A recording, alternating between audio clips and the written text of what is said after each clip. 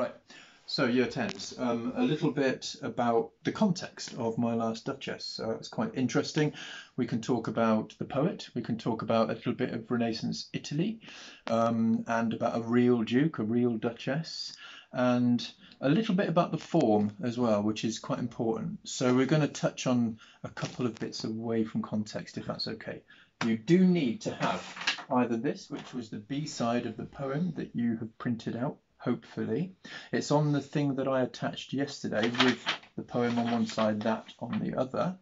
But if you're not using this, and if you are using blank paper instead, that's still fine. You can still do this just by writing context up here and then writing down the notes that I tell you to take as we go. So just very quickly, where you will find this context on OneNote, if I can just point this out, if we go up to the content library up there and to years 10 and 11, and then along to where we see poetry, and obviously this will be under the poems, and then we can look at all the poems, and we're looking at My Last Duchess and context. And if you click these, they will take you to these contextual presentations, if you like. Now, a little bit first of all about the poet.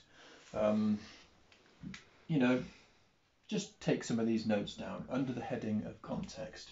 That Robert Browning is one of the most famous Victorian poets of all of them, really. Born in 1812, died 1889, and he was inspired by the Romantic poets. He invented and tried to recreate the rhymes in their style. You know, he was publishing poems from a very young age. He learnt at home, and pretty much he became a bit of a child prodigy as far as poetry was concerned.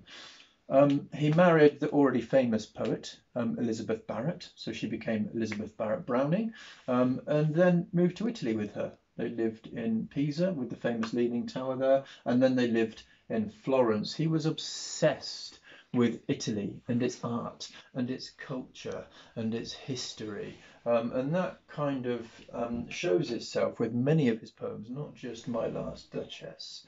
And he perfected, some say, better than anybody, a form of poetry known as a dramatic monologue. And this is where you're going to move away from context and more towards form. So if you have this sheet, you'll be writing this here. So this pretty much needs replicated here. Otherwise, you can just make another note for form, and we will add structure to that later. So what I'm going to do is just read this and help you understand it. A dramatic monologue is a poem in which a single speaker, who is not the poet, utters the entire poem at a critical moment. The speaker has a listener within the poem, but we are too his listener. It's like we're eavesdropping, and we learn about the speaker's character from what the speaker says. In fact, and this is the important thing really, that the speaker often reveals unintentionally and betrays things about his or her character through the things that he says to the other person in the poem. Browning, it is said, perfected this form. So at the time of his death, he was one of the most popular poets in England. He wasn't celebrated. So after his death, in the same way that lots of poets are, he was celebrated during his lifetime and after, I should add. And that's kind of it with the poem. So hopefully you've got some notes about the poet there. Now the story, and this is quite interesting, and it touches on Browning's own inspiration for this poem. So it begins in Renaissance Italy. It's sort of in the 1500s. Here's a real Italian duke.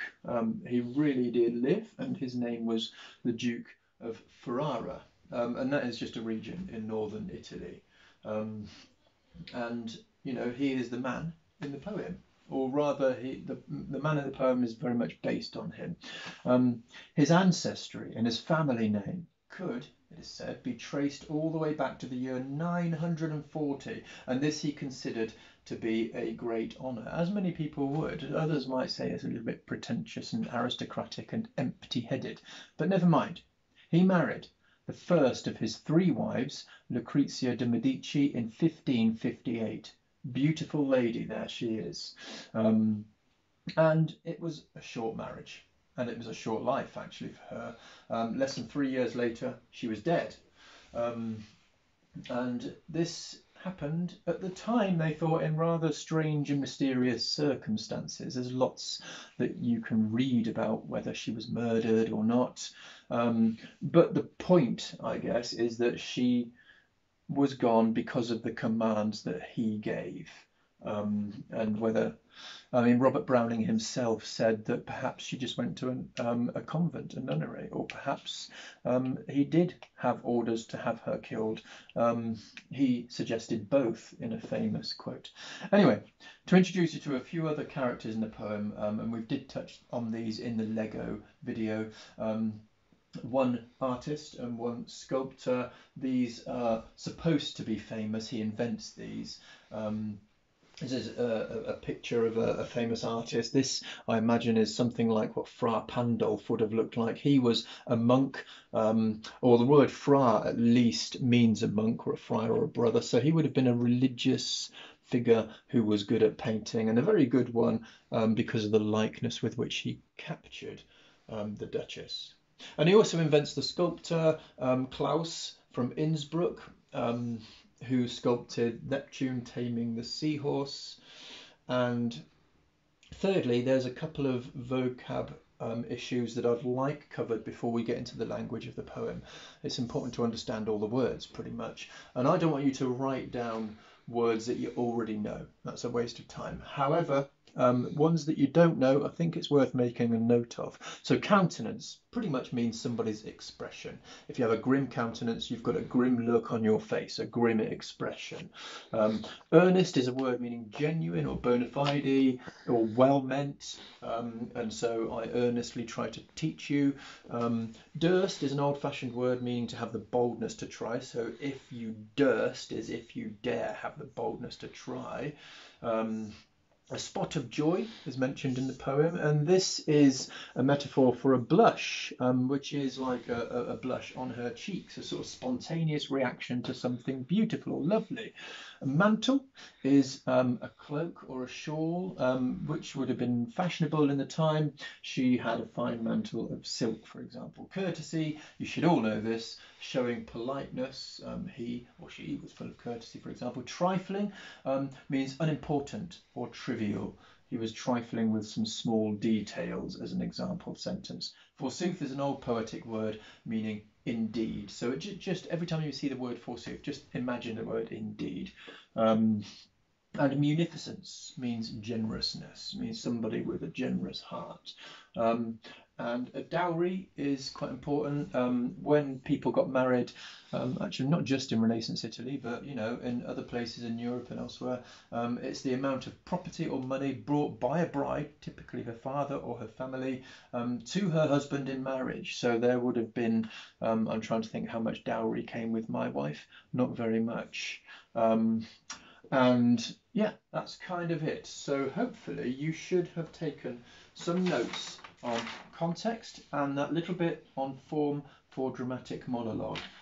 Tomorrow we're going to get into the language, form and structure with some annotation of the poem. So thank you very much for your attendance, and goodbye.